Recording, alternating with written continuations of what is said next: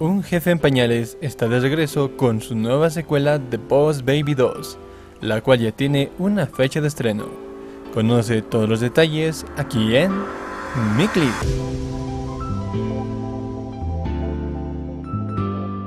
Bienvenidos. Un jefe en pañales es una de esas películas que cuando se estrenó no fue muy bien recibida por la crítica, pero fue amada por el público, llegando a obtener una serie animada por su gran popularidad, y recientemente reveló el tráiler de su nueva película animada, la cual servirá como secuela a la película original Un jefe en pañales, la cual se estrenará en cines en marzo de 2021. La noticia fue dada a conocer por la cuenta oficial de DreamWorks en Twitter, donde publicó: "No estás viendo doble, hay otro jefe bebé, Tina, viniendo al pueblo 26 de marzo de 2021. Si continúas viendo doble, déjame saber, tengo un gran pediatra. Firma Boss Baby". Boss Baby 2, Family Business o Un jefe en pañales 2, Negocios familiares, por su traducción, será la secuela oficial de Un jefe en pañales, y nos contará cómo los hermanos Templeton, Tim y su hermano Ted, o Boss Baby, se han convertido en adultos y se han alejado el uno del otro. Tim ahora es un padre casado que se queda en casa, mientras que Ted se ha convertido en un director ejecutivo de fondos de cobertura. Un empresario pues. Pero, un nuevo jefe bebé con un enfoque de vanguardia y una actitud positiva está a punto de unirlos de nuevo e inspirar un nuevo negocio familiar.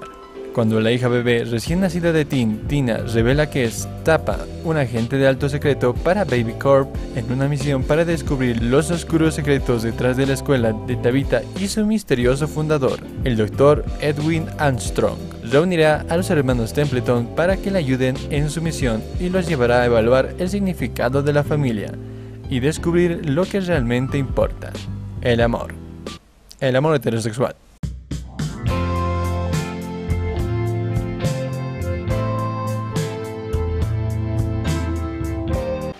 Estás enfermo, Bruce Wayne.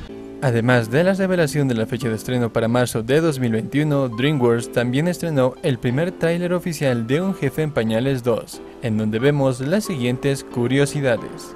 Nos damos cuenta que Tim se ha convertido en un padre de familia y tiene dos hijas, la recién nacida Tina y Tabitha, de 7 años, la cual admira mucho a su tío Ted y desea convertirse en alguien como él, esforzándose demasiado, algo que preocupa a Tim porque piensa que no está disfrutando de su infancia.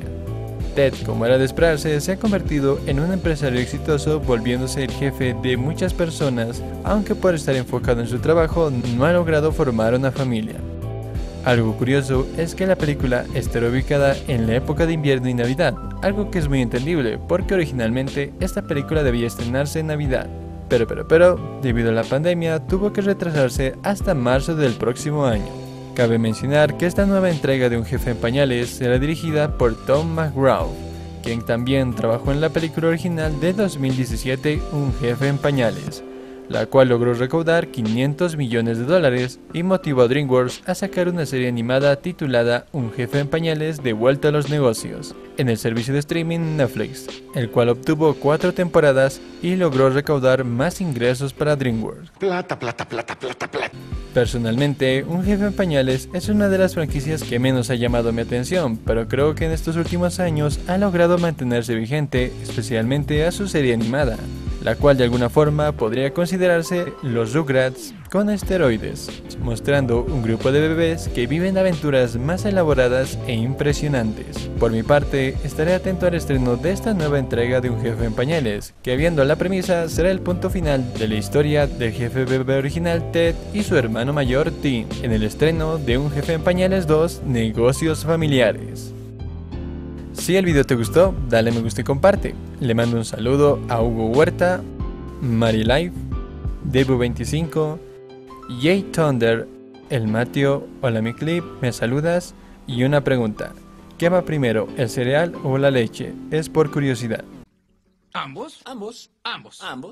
Ivo Porras, Senai Kings, Curiosidades de animación, Cachorro Game, Daniel Vaz, Arturo Valdés, El fan de mi clip, Santer XDs, Carlos Animaciones, Adriano Guamán, Román Ruz, Lucas Cabana, Diego Quesada, David Network, YelSans346, The Unknown Player, un youtuber, Aaron Polainas, Análisis Loquendero y Octusbug. Mi clip, ¿me saludas? Nadie, absolutamente nadie. Sus subs, mi clip se mudó, ¿a qué costo? ¿A qué costo? Todo lo perdí. Si quieres que te salude, solo pídeme en los comentarios y suscríbete para más contenido como este. Yo soy Pedro y esto es mi clip.